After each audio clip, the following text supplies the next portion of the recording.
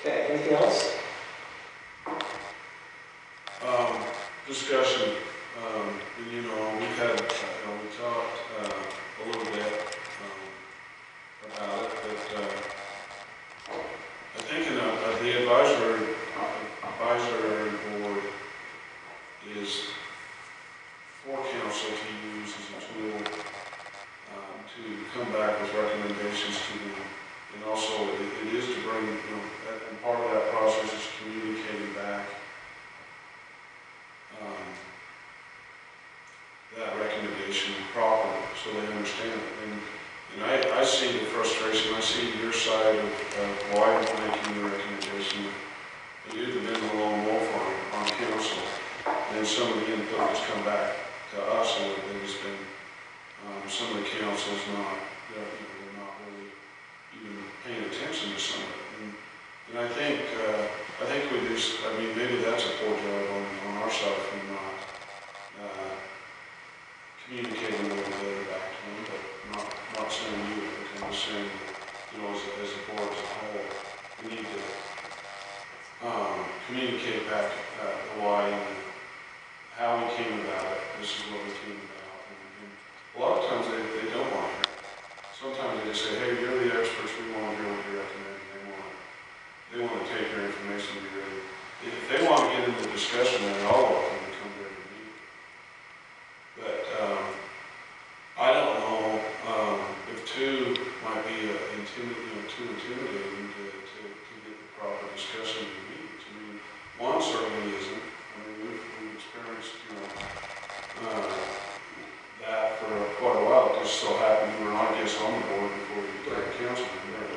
And I think that just I don't have any problem with a council member or two being on it if that's what's recommended. But I don't know to say that we have to have two council members on it. I don't know that I agree with that.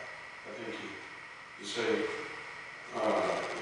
it's the key with you may have two council members that are in the airport community. It makes sense, but you want to have all of them that don't even care. So now we've got two on it. Now we're sitting in meetings and we drag on. And we don't stand on the agenda and we might not feel comfortable all the way through. So it's just the other side of the coin is saying, I see your recommendation, but I'm saying, devil's got that on the other side. Say, well, here's the other side. What about that? So I think we need to be careful. Let's just think through it. And maybe there's only 7 positions, and but 2 of them on council you just took away. That's a pretty good percentage right there. Yeah, again, I think I want to really emphasize that if there's one thing I find about being on this board is the very first task that I was presented with was we were in the middle of reviewing our minimum standards. And I remember coming home after the board meeting and just being really like, oh wow. So I jumped online and started looking to see kind of what other airports do, what other minimum standards. And right off the bat, I was presented with a document that had this great big disclosure at the beginning.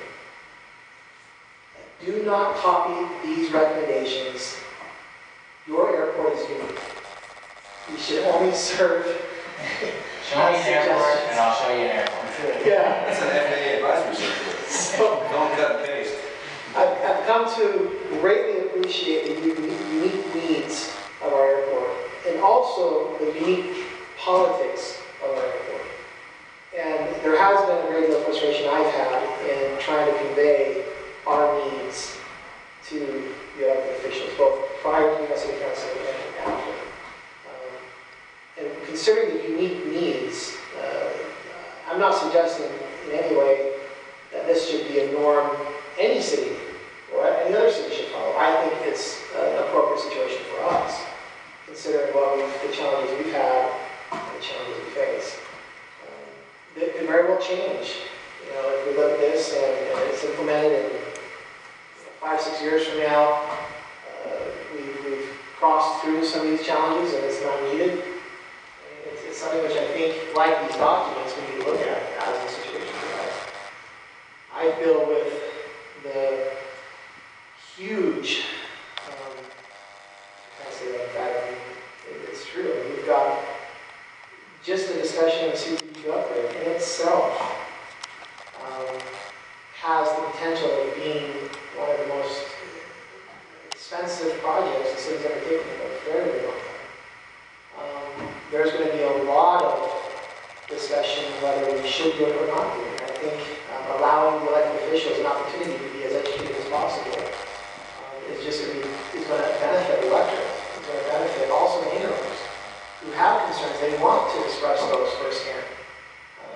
Because I'll tell you, even though I'm invited to any board meeting, the reality is I don't have those opportunities because of time. I can't go to due to other obligations, go to board meetings which I'm not a member of, and it's hard. But being a member of the board gives it a certain weight and importance that allows me to come. And being able to see firsthand a lot of our handlers and see their needs firsthand and witness what they're going through is a substantial difference in hearing that in a written report. And I think we owe that to both the elected officials, or not elected, but our taxpayers as well as our handlers, the most efficient means of communication possible. And I think with all that being said, with our airport, with what we've overcome and what we're about to address, having some elected officials on the board will go a long way as far as efficiently moving forward and addressing these questions, these challenges as they arise. And that's why I've thought a lot about this and thought, okay, this could really help solve that problem with getting city council involved. And I would fully anticipate that if we do have city council, they don't both have to agree. And then we have, I think even further, one voice to express one way and another voice to express another way and why. I think that would provide those opportunities. So. If I might, I think maybe I'm reading this completely wrong, but I think maybe one of Mel's concerns is that with 2 city council people being on the board,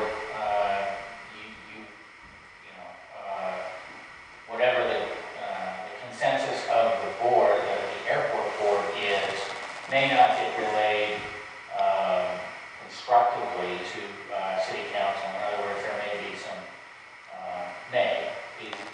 politicking in there. So what I'm wondering is, would it be best to have one of us, when we have a recommendation for city council, we make the recommendation? Should be the chair. Or the chair, Well, vice chair, whatever. At city council. In other words, we make ourselves available for the city council meeting to make sure and then you can't, rather than just rely on, oh, well, they know what we're thinking. Well, maybe they do, maybe they don't. And I would completely concur with that. I think A should be the chair. And historically, over the last 2 years, I've tried to fill that role by giving a report to city council. It's just been convenient. Right, well, I mean, but to your point, that's a checks and balances that needs to be implemented, is to have the chair represent the recommendations of the board.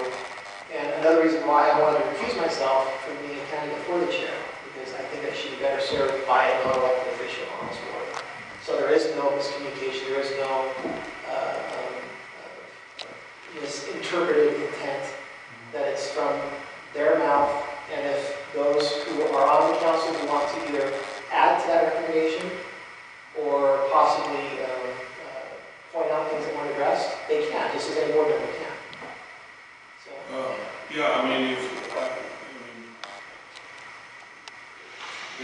I was going to say this what they said. If it was council's decision to say, yeah, we want to put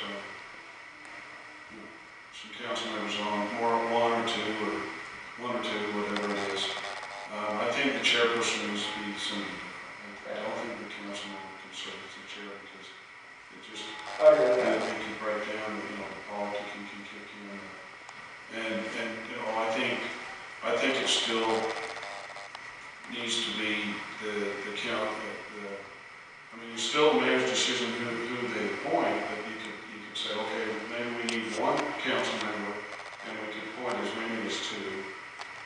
still be at the proper, whoever is in charge of reporting, that's how it would be, but you could, just food for thought. I mean, that's just something to think about, rather than just say we want to. I mean, I can see at least one, and then you're not dissipating. It's not as intended, or it's not as intentional. Having been the one lone voice, as I come to this with that experience, the recommendation, it would be really helpful to have another official. That's specifically why it's. I see. That's why the recommendation. Yeah. That's good. But anyway, just trying to talk openly about pros and cons. So, any other thoughts about this? Would the board be a motion forward to alter our come up with some verbiage and present that in front of the board for our next city council meeting, and then upon approval, we'll submit that to Mark's number? Or could we have an interview? What I anticipate is you get the motion, and then the legal counsel will do it, we can have his input at the next meeting. Okay. So, just to be clear on what, I mean, somebody needs to, of course, nobody's made a motion yet. Yeah. What your suggestion is to modify the I wrote down some notes. Want me to propose, and you guys can decide if you want to amend that or not? Yeah, Started. you got it in there. Okay, so we're proposing to amend the board member requirements for the bylaws to state that the composition should be comprised of 2 members from the Heber City Council, 2 members of Heber City residents, 2 members at large, and 1 position reserved for the FBO. 2, I'd also add that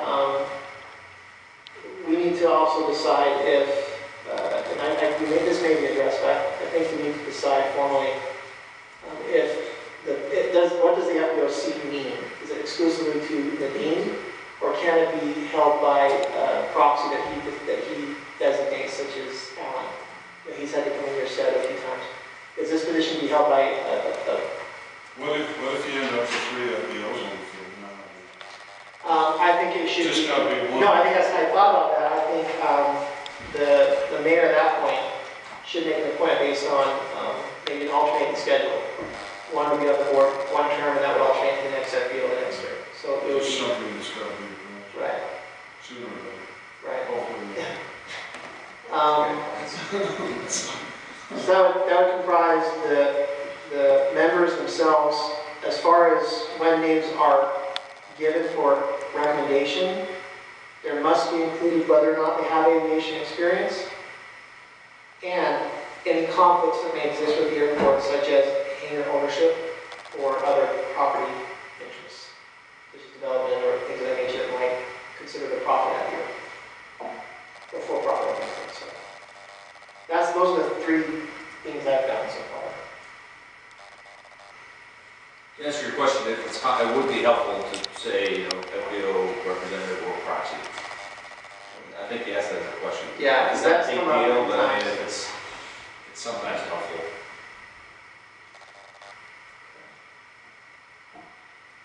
Okay. If your proxy comes in and raises you to double your lease rate, That's some issues. That'll be an excellent point. Yeah. Okay, so so this probably just need to get a motion of some kind. So that the board is going to do. Well, you just mentioned right there, sounds like a motion to make that recommendation. Okay. I can't verbalize it, I don't have it in front of me, but. well, I think it probably needs to be clarified, but if he wants to make a motion, there was some discussion in the probably to clarify that. Yeah, we'll have a motion second, and we'll go to the discussion. I'd make a motion to approve this with the exception of city council members would be, you know, one minimum and up to two.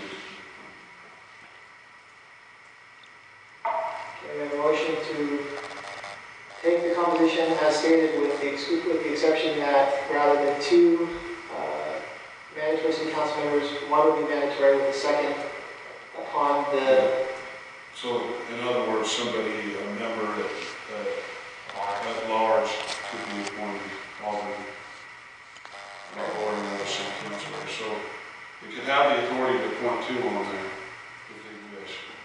But if they select one, they should put another at large for, okay. for instance, you know, I mean, I guess that's up to council. We have a motion, we have a second. Okay. Discussion, the issue I would have is I really feel strongly that because this is a Heber City asset, the majority of the membership should be Heber City residents. If we left that second one up to at large, there potentially could take that away as far as the majority. To make a majority, we need to have at least four. I'm willing to modify that to be a Heber city resident. So it could be either a city council, well, that way. City council member or. So essentially what you're saying is I mean, it does make a difference because. I'm just saying it's really going to be up to. It's cheaper money. But I think it really, do we really, No, I'm saying what we're really just saying is needs to be. one city council member with 3 Heber City residents. Yeah. Because every city council member is a Heber City resident. So if the mayor wanted to appoint 2 city council members, he can. Yeah, I don't have a problem with, I mean, I think you need to live the latitude in for I guess what I would suggest is just leave the way that. And I would Just modify your motions that way. I did not want, I'm going to keep it as originally proposed. But I suppose in this document. proposing this document except instead of requiring 2 members of council to be on, the latitude is given to minimum 1 required council member and the option to appoint a second if so desired, or they can appoint somebody else at large. I mean, at large ordinance, whatever you do. But I mean, don't we introduce, you know, with that ambiguity, introduce lack of clarity in terms of what we think the board should, how it should be composed? We just say, Well, I don't think it's our fault. I think it's giving the latitude that we're actually stating we want 1 council member on there that, you know, it leaves it up to there might not be 2 that want to serve. So 2 get appointed to it and 1 doesn't want to be there, no one